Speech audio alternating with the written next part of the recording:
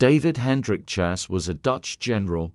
He commanded a Dutch division during the French Coalition Wars, initially under Napoleon, in 1815 against Napoleon at the Battle of Waterloo.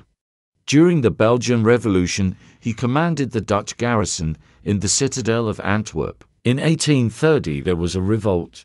During the Belgian Revolution, he defended the citadel. To stop the uprising, he unleashed an artillery bombardment on Antwerp that lasted 7 hours. This caused great damage.